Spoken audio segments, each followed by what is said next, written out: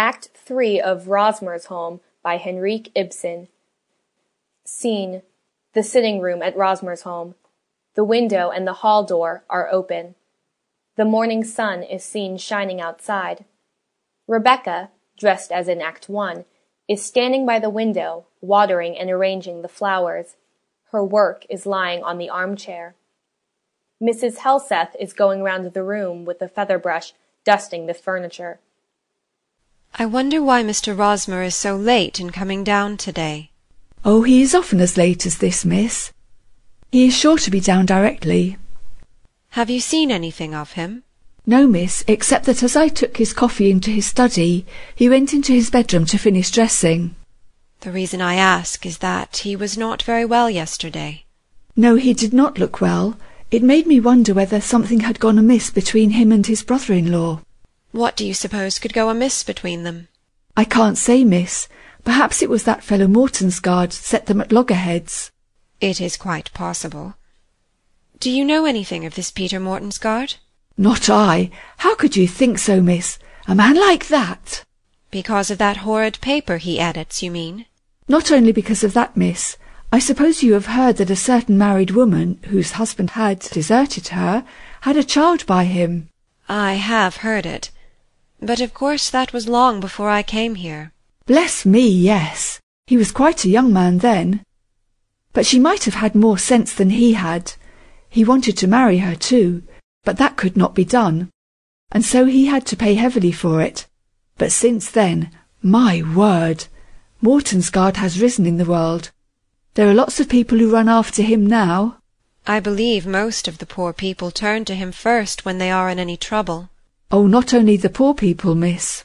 Glancing at her unobserved. Indeed? Standing at the sofa, dusting vigorously. People you would least expect sometimes, miss. Arranging the flowers. Yes, but that is only an idea of yours, Mrs. Helseth. You cannot know that for certain. You think I don't know anything about that for certain, do you, miss? Indeed I do, because, if I must let out the secret at last, I carried a letter to Mortensgaard myself once. Turns round. No. Did you? Yes, that I did. And that letter, let me tell you, was written here at Rosmer's home. Really, Mrs. Helseth? I give you my word it was, miss. And it was written on good note-paper, and sealed with beautiful red sealing-wax. And you were entrusted with the delivery of it? Dear Mrs. Helseth, it is not very difficult to guess whom it was from. Who then? Naturally, it was something that poor Mrs. Rosmer in her invalid state— Well, you have mentioned her name, miss, not I. But what was in the letter?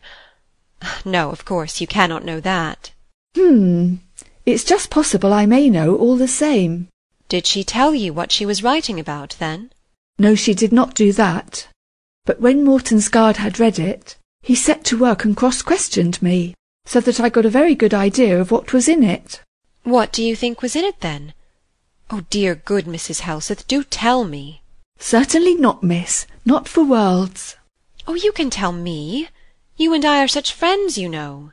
Heaven forbid I should tell you anything about that, miss.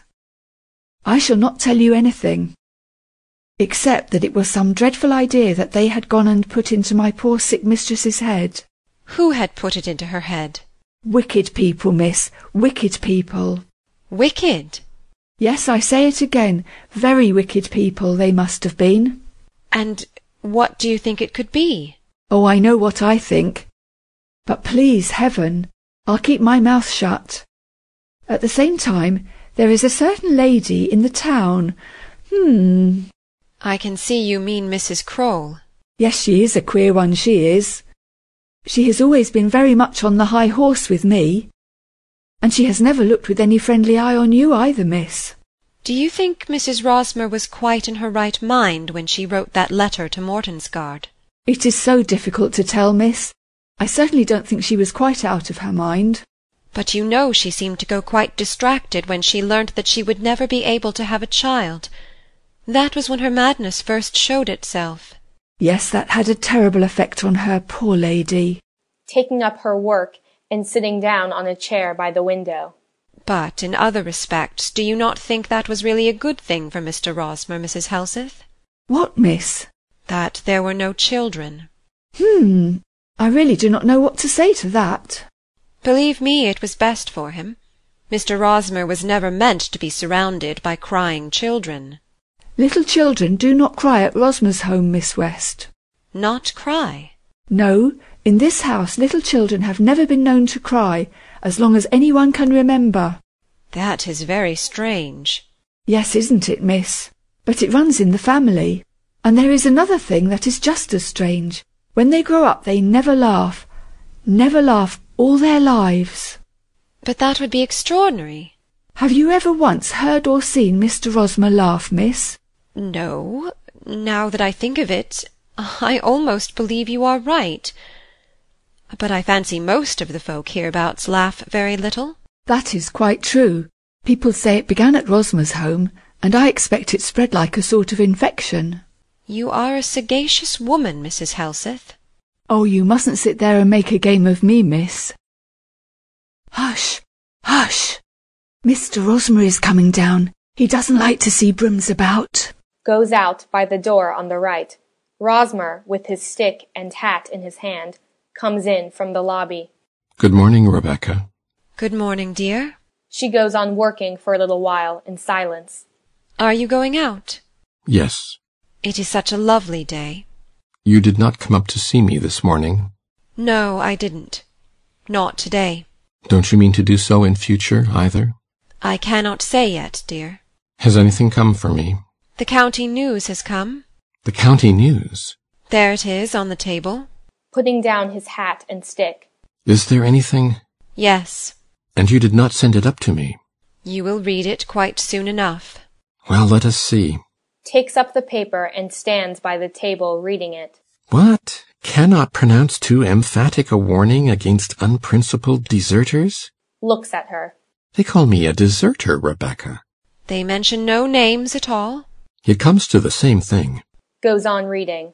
Secret traitors to the good cause, Judas-like creatures who shamelessly confess their apostasy as soon as they think the most opportune and most profitable moment has arrived. A reckless outrage on the fair fame of honoured ancestors, in the expectation that those who are enjoying a brief spell of authority will not disappoint them of a suitable reward. Lays the paper down on the table.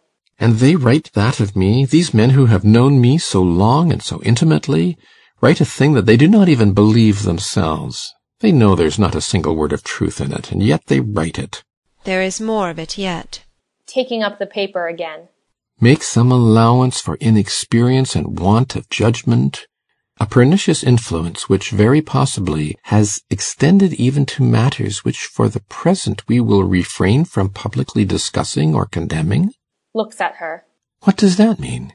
That is a hit at me, obviously. Laying down the paper. Rebecca, this is the conduct of dishonourable men. Yes, it seems to me they have no right to talk about Mortensgaard. Walking up and down the room. They must be saved from doing this sort of thing. All the good that is in men is destroyed if it is allowed to go on. But it shall not be so. How happy I should feel if I could succeed in bringing a little light into all this murky ugliness. Getting up. I am sure of it. There is something great, something splendid for you to live for. Just think of it. If I could wake them to a real knowledge of themselves, bring them to be angry with and ashamed of themselves, induce them to be at one with each other in toleration, in love, Rebecca. Yes. Give yourself up entirely to that task, and you will see that you will succeed. I think it might be done. What happiness it would be to live one's life then. No more hateful strife, only emulation, every eye fixed on the same goal, every man's will, every man's thoughts moving forward, upward, each in its own inevitable path. Happiness for all, and through the efforts of all. Looks out of the window as he speaks, then gives a start and says gloomily, Ah, not through me. Not through you? Nor for me, either. Oh, John, have no such doubts. Happiness, dear Rebecca, means first and foremost the calm, joyous sense of innocence. Ah, innocence. You need fear nothing on that score, but I... You least of all men. Pointing out of the window. The mill race. Oh, John. Mrs. Helseth looks in through the door on the left. Miss West. Presently, not now. Just a word, miss. Rebecca goes to the door. Mrs. Helseth tells her something, and they whisper together for a moment. Then Mrs. Helseth nods and goes away. Was it anything for me? No, only something about the housekeeping. You ought to go out into the open air now, John dear. You should go for a good long walk. Taking up his hat. Yes, come along. We will go together. No, dear, I can't just now. You must go by yourself. But shake off all these gloomy thoughts. Promise me that. I shall never be able to shake them quite off, I am afraid. Oh, but how can you let such groundless fancies take such a hold on you? Unfortunately, they are not so groundless as you think, dear. I have lain thinking them over all night. Perhaps Beatrice saw things truly after all. In what way do you mean? Saw things truly when she believed I loved you, Rebecca.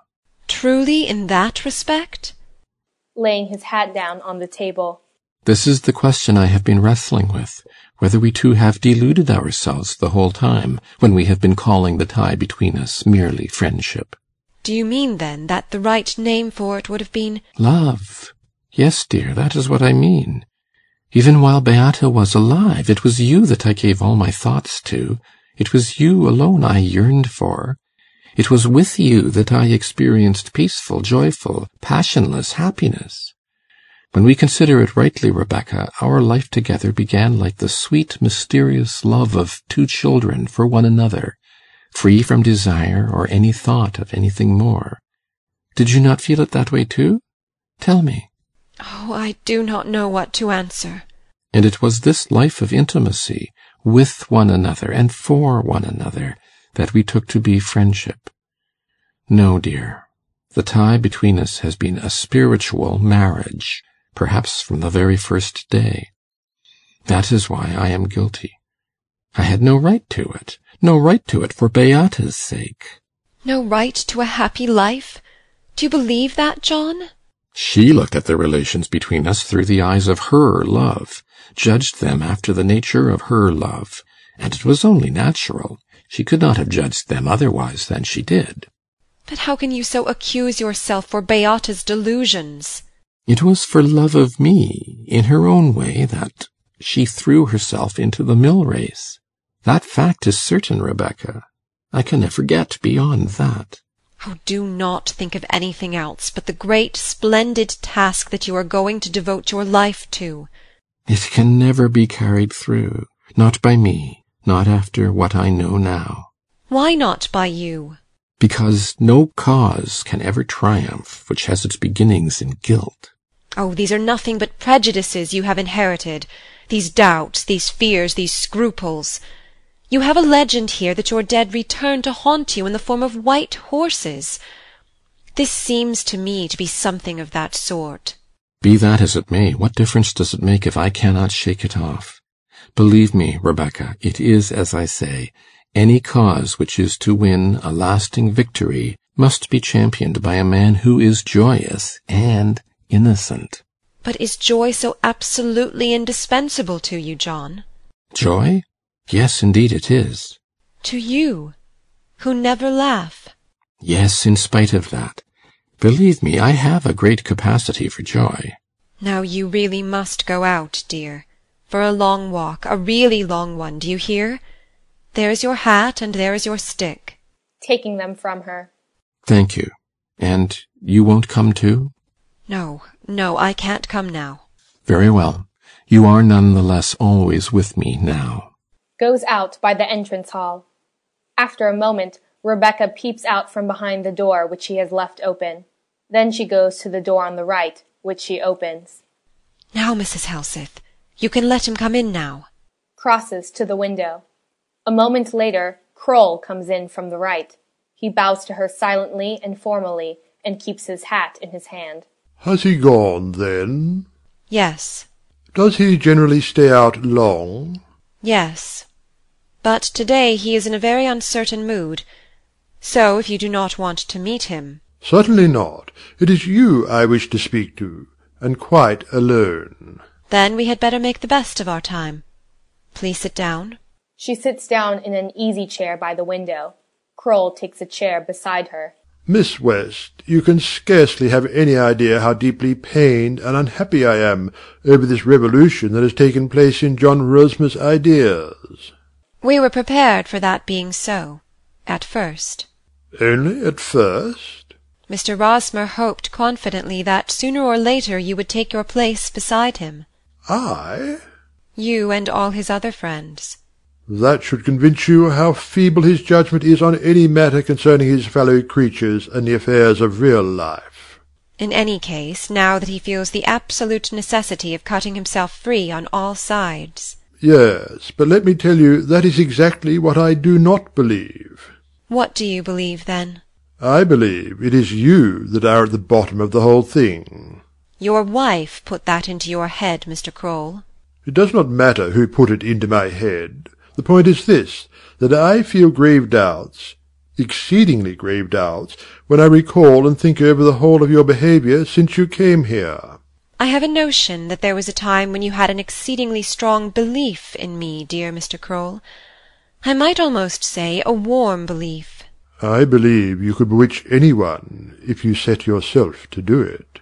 And you say I set myself to do it? Yes, you did.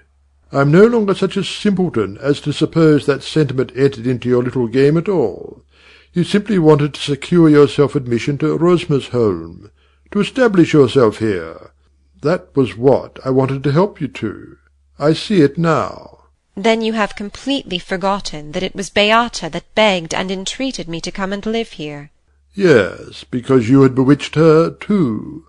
Are you going to pretend that friendship is the name for what she came to feel towards you? It was idolatry, adoration.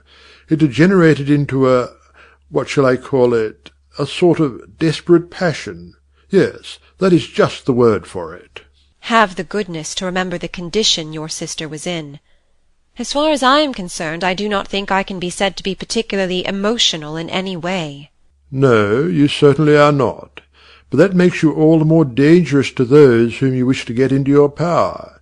It comes easy to you to act with deliberation and careful calculation, just because you have a cold heart. Cold? Are you so sure of that? I am certain of it now.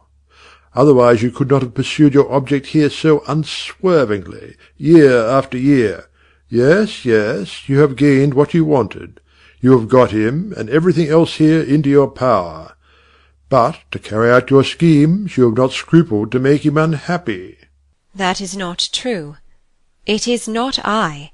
It is you yourself that have made him unhappy. I? Yes, by leading him to imagine that he was responsible for the terrible end that overtook Beata. Did that affect him so deeply, then? Of course. A man of such gentle disposition as he— I imagined that one of your so-called emancipated men would know how to overcome any scruples. But there it is.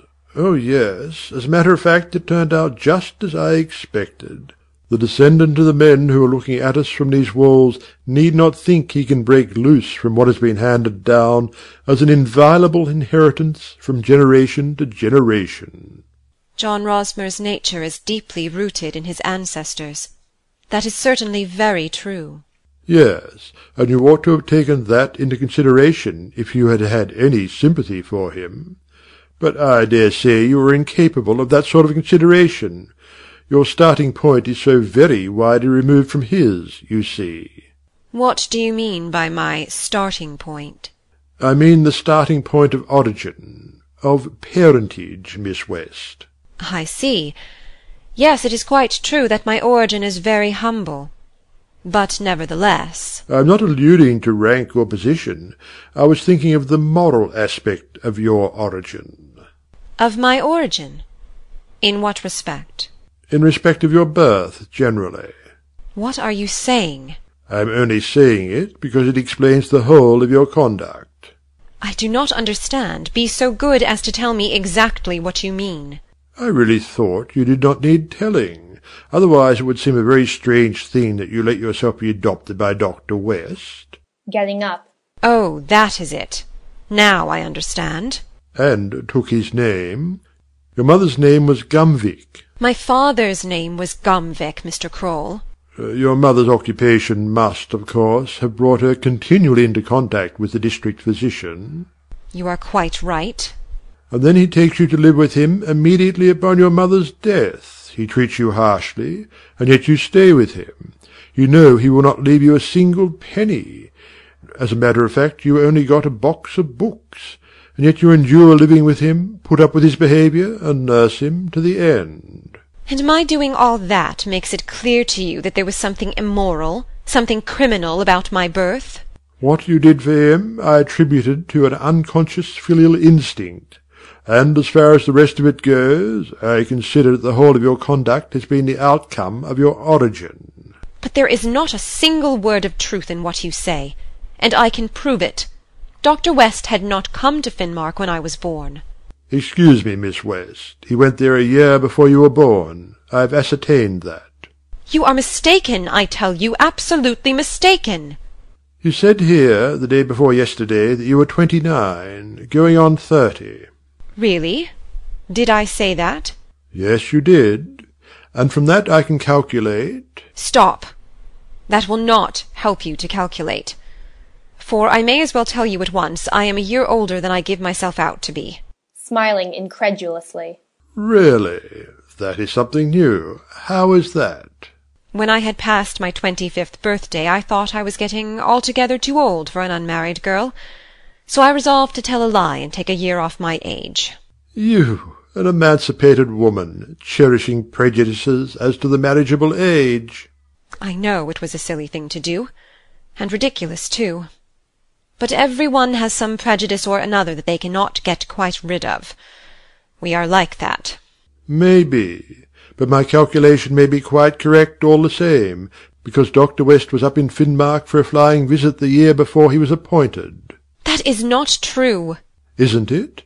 No, my mother never mentioned it. Didn't she, really? No, never.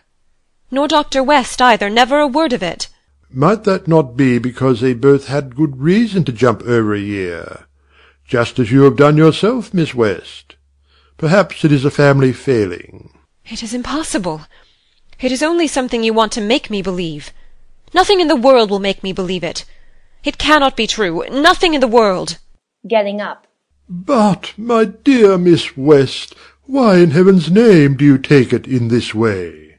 You quite alarm me. What am I to believe and think? Nothing. Neither believe nor think anything. Then you really must give me some explanation of your taking this matter, this possibility, so much to heart. It is quite obvious, I should think, Mr. Kroll. I have no desire for people here to think me an illegitimate child. Quite so. Well, well, let us be content with your explanation for the present. But you see, that is another point on which you have cherished a certain prejudice. Yes, that is quite true. And it seems to me that very much the same applies to most of this emancipation of yours, as you call it. Your reading has introduced you to a hodgepodge of new ideas and opinions. You have made a certain acquaintance with researches that are going on in various directions, researches that seem to you to upset a good many ideas that people have hitherto considered incontrovertible and unassailable. But all this has never got any further than knowledge in your case, Miss West, a mere matter of the intellect. It has not got into your blood. Perhaps you are right. Yes, only test yourself and you will see.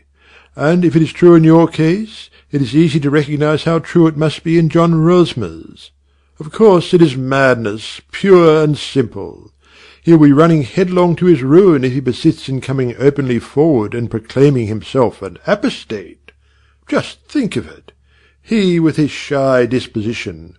Think of him disowned, hounded out of the circle to which he has always belonged, exposed to the uncompromising attacks of all the best people in the place.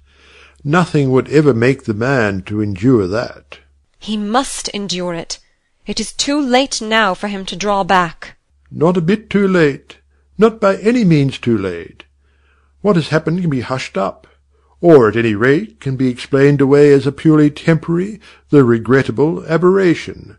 But there is one step that is absolutely essential he should take. And that is? You must get him to legalise his position, Miss West. The position in which he stands to me? Yes. You must see that you get him to do that. Then you can't rid yourself of the conviction that the relations between us need legalising, as you say? I do not wish to go more precisely into the question, but I certainly have observed that the conditions under which it always seems easiest for people to abandon their so-called prejudices are when when it is a question of the relations between a man and a woman, I suppose you mean? Yes, to speak candidly, that is what I mean. Walks across the room and looks out of the window. I was on the point of saying that I wish you had been right, Mr. Kroll. What do you mean by that? You say it so strangely. Oh, nothing. Do not let us talk any more about it. Ah, there he is. Already? I will go then. No. Stay here, and you will hear something. Not now. I do not think I could bear to see him. I beg you to stay. Please do, or you will regret it later. It is the last time I shall ever ask you to do anything. Looks at her in surprise and lays his hat down. Very well, Miss West. It shall be as you wish. A short pause. Then Rosmer comes in from the hall. Stops at the door as he sees Kroll. What? You here? He wanted to avoid meeting you, John. John? Yes, Mr. Kroll. John and I call each other by our Christian names. That is a natural consequence of the relations between us. Was that what I was to hear if I stayed? Yes. That and something else. Coming into the room. What is the object of your visit here today? I wanted to make one more effort to stop you and win you back. Pointing to the newspaper. After that? I did not write it. Did you take any steps to prevent its appearing? That would have been acting unjustifiably towards the cause I serve. And besides that, I had no power to prevent it. Tears the newspaper into pieces, which she crumples up and throws into the back of the stove. There. Now it is out of sight. Let it be out of mind, too. Because there will be no more of that sort of thing, John. Indeed, I wish you could ensure that. Come and let us sit down, dear. All three of us. Then I will tell you all about it. Sitting down involuntarily. What has come over you, Rebecca? You are so unnaturally calm. What is it? The calmness of determination. Sits down. Please sit down too, Mr. Kroll. He takes a seat on the couch. Determination, you say? Determination to do what? I want to give you back what you need in order to live your life. You shall have your happy innocence back, dear friend. But what do you mean? I will just tell you what happened. That is all that is necessary. Well? When I came down here from Finnmark with Dr. West, it seemed to me that a new, great, wide world was opened to me. Dr. West had given me an erratic sort of education, had taught me all the odds and ends that I knew about life then. And then... And then? But, Rebecca, I know all this. Yes, that is true enough. You know it only too well. Perhaps it would be better if I left you. No, stay where you are, dear Mr. Kroll. Well, this was how it was. I wanted to play my part in the new day that was dawning, to have a share in all the new ideas. Mr. Kroll told me one day that Ulrich Brendel had had a great influence over you once, when you were a boy. I thought it might be possible for me to resume that influence here. Did you come here with a covert design? What I wanted was that we two should go forward together on the road towards freedom, always forward, and further forward. But there was that gloomy, insurmountable barrier between you and a full, complete emancipation. What barrier do you mean? I mean, John, that you could never have attained freedom except in the full glory of the sunshine. And instead of that, here you were, ailing and languishing in the gloom of such a marriage as yours. You have never spoken to me of my marriage in that way before today. No, I did not dare, for fear of frightening you. You hear that? But I saw quite well where your salvation lay, your only salvation. And so I acted. How do you mean, you acted? Do you mean that? Yes, John. Gets up. No, do not get up, nor you either, Mr. Kroll. But we must let in the daylight now. It was not you, John. You are innocent. It was I that lured, that ended by luring Beata into the tortuous path. Springing up. Rebecca? Getting up. Into the tortuous path. Into the path that led to the mill race. Now you know it, both of you. But I do not understand. What is she standing there saying? I do not understand a word. Yes, yes, I begin to understand. But what did you do? What did you find to tell her? Because there was nothing, absolutely nothing. She got to know that you were determined to emancipate yourself from all your old prejudices. Yes, but at that time I had come to no decision. I knew that you soon would come to one. Aha! Well, and what more? I want to know everything now. Some time afterwards I begged and implored her to let me leave Rosmersholm. Why did you want to leave here, then? I did not want to. I wanted to remain where I was. But I told her that it would be best for us all if I went away in time. I let her infer that if I remained here any longer, I could not tell what might happen. That is what you said and did, then? Yes, John. That is what you referred to when you said that you acted. Yes, that was it. Have you confessed everything now, Rebecca? Yes. Not everything. What else can there be? Did you not eventually lead Beata to believe that it was necessary, not merely that it should be best, but that it was necessary, both for your own sake and for John's, that you should go away somewhere else as soon as possible? Well? Perhaps I did say something of the sort. Sinking into a chair by the window. And she, poor sick creature, believed in this tissue of lies and deceit, believed in it so completely, so absolutely. Looks up at Rebecca. And she never came to me about it, never said a word. Ah, Rebecca, I see it in your face. You dissuaded her from doing so. You know she had taken it into her head that she, a childless wife, had no right to be here. And so she persuaded herself that her duty to you was to give place to another. And you did nothing to rid her mind of such an idea. No. Perhaps you encouraged her in the idea. Answer, did you not do so? That was how she understood me, I believe. Yes, yes, and she bowed to your will in everything, and so she gave place. Springs up. How could you? How could you go on with this terrible tragedy? I thought there were 2 lives here to choose between, John. You had no right to make any such choice. Surely you do not think I acted with cold and calculating composure. I am a different woman now when I am telling you this from what I was then. And I believe 2 different kinds of will can exist at the same time in one person. I wanted Beata away, in one way or the other, but I never thought it would happen all the same. At every step I ventured and risked, I seemed to hear a voice in me crying, "No further, not a step further." And yet at the same time I could not stop. I had to venture a little bit further, just one step, and then another, and always another. And at last it happened. That is how such things go of themselves. And how do you think it will go with you in the future, after this? Things must go with me as they can. It is of very little consequence. Not a word suggestive of remorse.